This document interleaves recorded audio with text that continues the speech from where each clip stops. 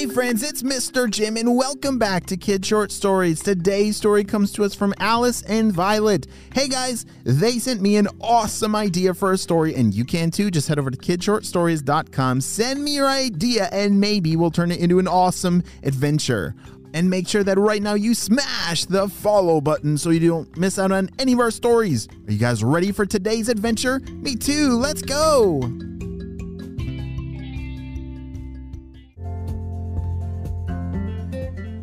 All right, Professor Sticky Fingers, we need a new plan.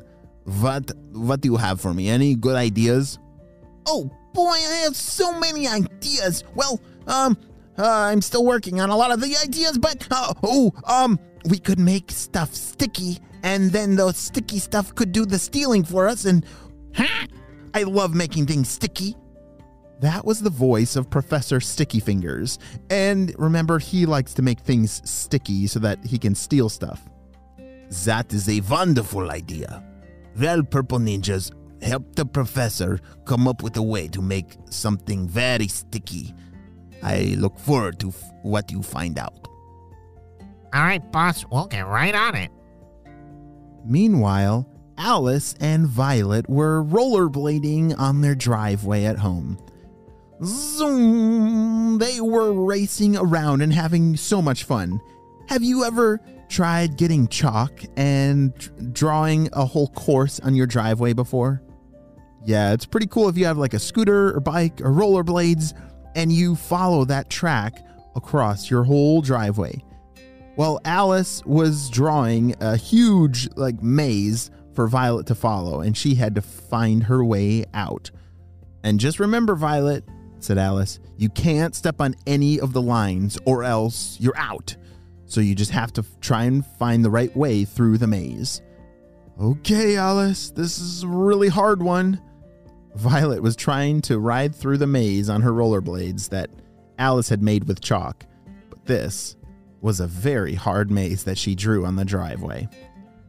Oh, I don't know. I don't know if I can do this one. Violet laughed. I keep going all the wrong ways and... Wait, Violet, look over there. I don't want to mess up. I don't want to accidentally step on one of the lines. Wait, no, seriously, said Alice. Get down. Violet dropped down to her knees. Ouch. Oh, why did you make me do that? I said, get down, said Alice.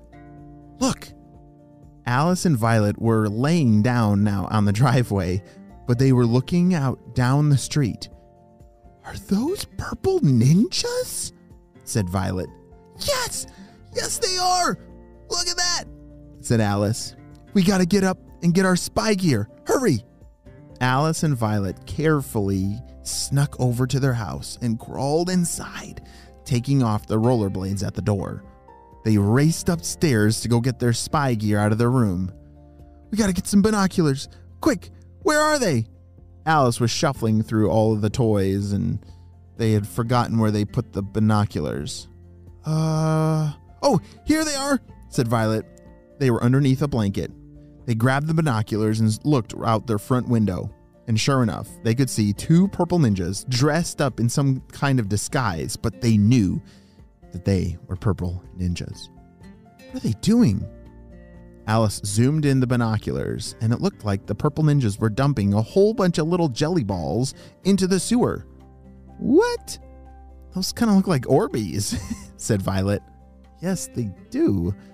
They're like tiny little gel balls, and they're just pouring, it looks like billions of them into the sewer. What in the world is going on? We have to call this into HQ. Alice ran over and grabbed the walkie. Shh, HQ, this is Alice and Violet. Come in, over. Shh. Hey, what's going on, guys? It's great to hear from you, said HQ. Well, it's great to hear from you as well, but we have an emergency. The purple ninjas are in our neighborhood. They're dumping some kind of jelly balls into the sewer. Wow, that does sound very suspicious. Please keep an eye out for us, and if you need us to send backup, we'll do it right away. Keep us up to date. Over. Alice and Violet grabbed the rest of their spy gear and looked out the window, and yeah, the purple ninjas, they were now gone. But we gotta go check it out, said Violet. They ran downstairs and ran over to that sewer grate that they had dumped all this stuff in. They grabbed a net and reached down to scoop up whatever they had poured in.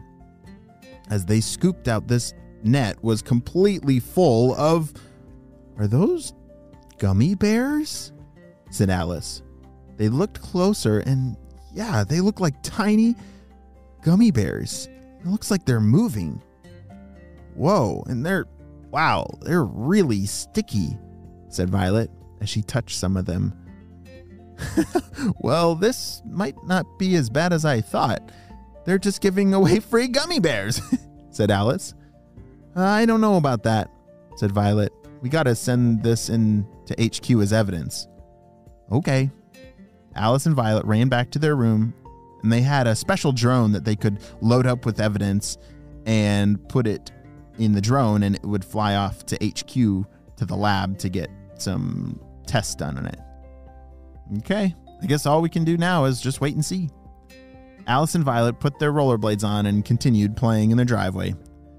They didn't understand why the purple ninjas had come and dumped all these tiny little gummy bears in the sewer, but at least the purple ninjas are gone, and it's only gummy bears.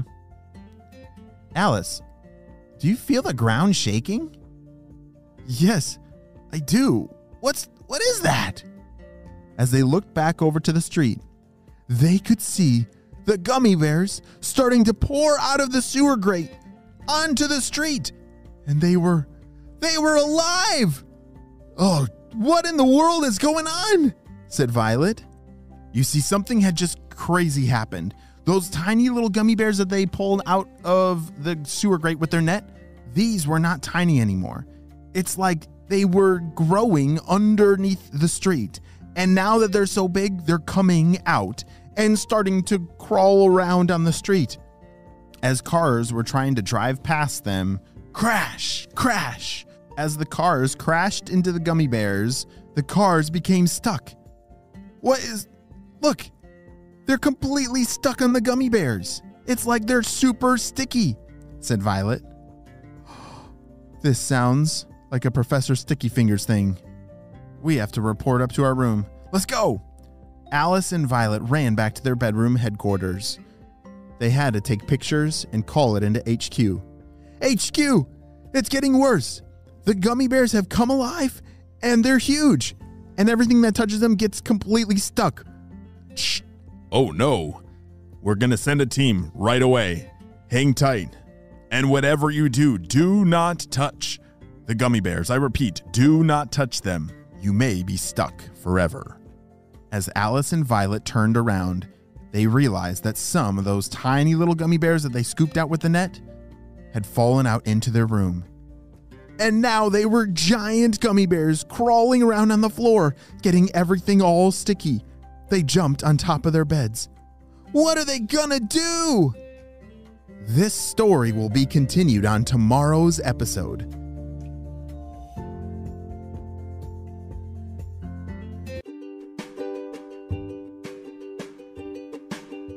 Great job. You listened all the way to the end, and you know what time it is. It's time for Kid Shoutouts. I want to say hey to Shua from Australia, Flora, Basia, and Yusel from Israel, Ewan and Finn from Michigan, Benny from Georgia, Ayla and Dia from California, and Rowan and Isaac from Ireland. I'm so glad that you're all on the Kid Short Stories family and on our spy team. We could not stop Dr. Stinky Breath and his team without you, my friends. Well, I have so many more stories, so I will see you on our next adventure right now. Bye!